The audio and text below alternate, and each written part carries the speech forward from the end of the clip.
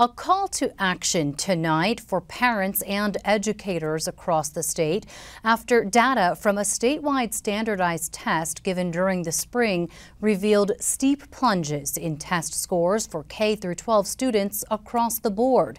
Some estimates show New Jersey students lost about 7 years worth of progress during the COVID-19 pandemic, when schools were shut down and students were tasked with learning remotely. Overall proficiency rates fell back to 2015 levels. The report card also shows widening racial disparities. Less than 35% of Hispanic students and just 30% of Black students scored passing rates in English language arts, and those numbers dropped even further in math to 19% and 15% respectively. Experts say, though, that news isn't surprising. What they're focusing on now is how to help those kids bounce back. Senior correspondent Brenda Flanagan reports. The scores were not unexpected. I think everybody knew that there would be a decline in scores. But education advocate Betty Ginsburg says few expected to see such deep pandemic-inflicted learning losses in New Jersey. Recently released test results showed the COVID-driven school shutdowns and often haphazard virtual learning took a stark toll on students, apparently erasing years of achievement and widening existing gaps. The challenge, getting kids caught up. We have to be almost like emergency physicians. You know, you do the triage, you figure out what has to be done right away, and then you make a plan for long-term health. And that's what educators across New Jersey did from the first moment school doors opened again. But there's a lot to learn. Last spring, 1.4 million New Jersey students took the statewide assessment tests. Averaged results showed their scores declined compared to pre-pandemic 2019 by almost 9% in English language arts, a similar drop in math, and a 2-point drop in science.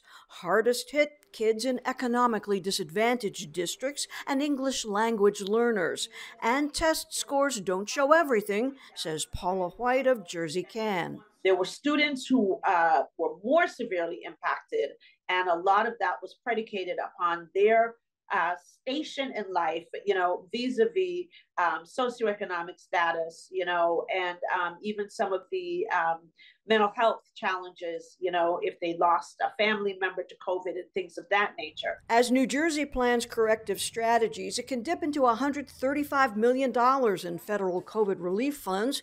The State Department of Education's announced it's already targeted $10 million to correct learning losses, but White wants even more granular information from the department, data that'd let educators compare specific districts and learning plans. Now is not the time for us to be loosey-goosey about all of the issues that we have known for decades matter in education.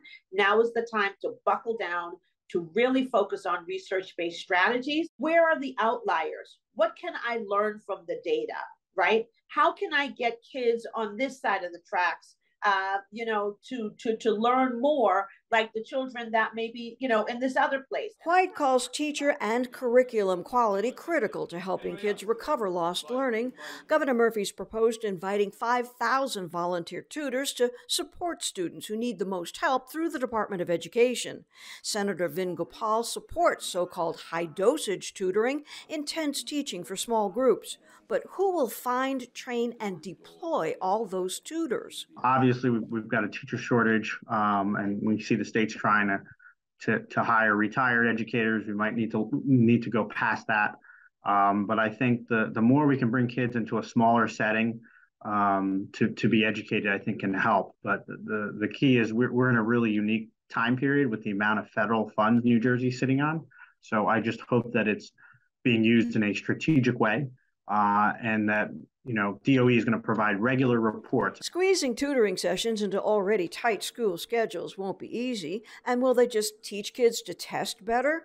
Julie Borst with Save Our Schools hopes to refocus educators away from standardized tests. As a 50,000-foot view, it should maybe be used to guide where public policy goes, but this is not talking about what's happening down in the school and the student level. She hopes any plans to address learning losses get parents more actively involved, and she warns against rushing policies into motion. We need a little bit of grace in our school systems to let our kids catch their breath and catch up. You know, I think we haven't allowed that. And unfortunately, what happened was we came back and the first thing we met them was a standardized test. How is that helpful? I'm Brenda Flanagan, NJ Spotlight News.